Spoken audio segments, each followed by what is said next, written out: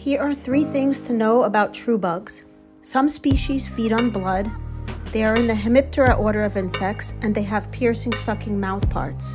The first true bug we're going to mention are kissing bugs. They feed on animal blood, transmit Cicadas disease.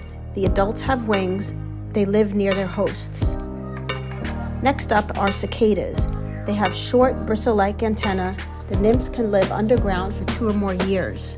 Bed bugs feed on animal blood. They live near the host. The adults do not have wings, but they do have wing pads, and some folks do not react to the bites. Water striders. They can walk on water. 90% are freshwater bugs. The adults have wings. Their entire body is covered in hydrophobic hairs. The eastern leaf-footed. They eat plants. Their hind legs have leaf-like extensions, and they glue their eggs underneath leaves. Next up is the box elder bug. They eat the seeds of trees. They'll release a bad-tasting compound when disturbed, which is why sometimes they're confused with stink bugs, and they're becoming an invasive species in Chile. Tree hoppers feed on trees and shrubs. They're experts at camouflaging.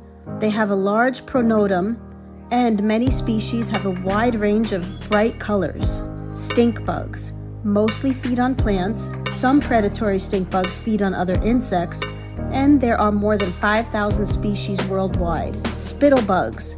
They feed on plants. Some people think they look like tiny frogs. The nymphs spit foamy masses, and their spittle protects them from predators.